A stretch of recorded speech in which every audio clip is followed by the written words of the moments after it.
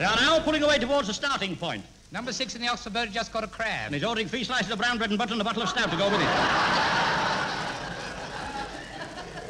They're now at the starting point. The captain's about to toss the coin for the position. It's tossed. It's in the air. It's coming down. It's in the water. In the water.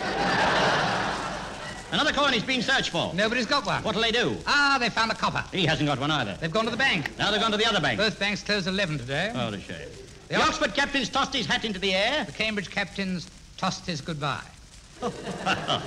Apparently Oxford have won the toss as they've chosen the side nearest the water.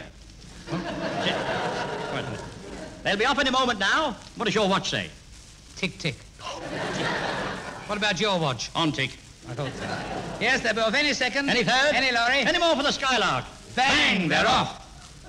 I think it's going to be a marvellous race. Yes, so do I. The banks on either side of the river are lined with charcoal and dense with people. And their cheering is simply deafening. Listen. Hooray. No.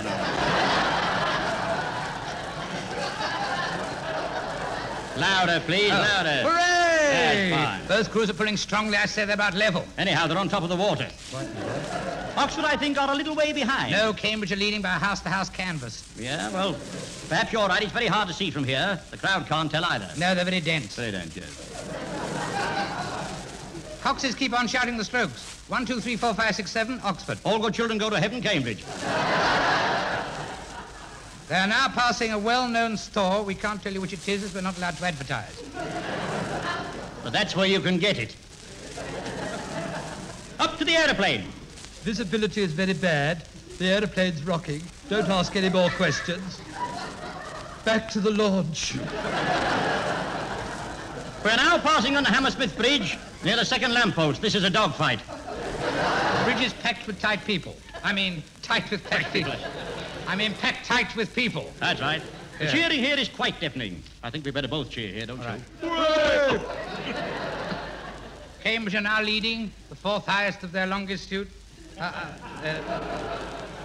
The Coxes are still shouting the strokes. Here it is, Cambridge, 112, 112, 112. Oxford, X2 on, 2 on X, 3 draws and 4 away. Not quite a record for the course. No. I say, Captain, the water's rather choppy here. It's chopped anymore, it'll be ruined. Yes, sir. A lot more intelligent people standing on the bank here. Yes, the crowd isn't quite so dense now. No. Who's that man there twirling a cane? Oh, that's the headmaster of Cambridge. Oh, really? By the way, Murgatroyd, what school did you go to? Oh, I'm an old harmonium. Old harmonium. Where did you go? I'm an old cowhand. Oh. Both Coxes are shouting 4. They are passing the Chiswick 8. Chiswick 8 are rowing very well. Very well indeed. Mortlake Brewery is now in sight. There will be 2 minutes interval. The sun's come out. It's gone in again. It's out again. It's in again. It's out again. It's in again.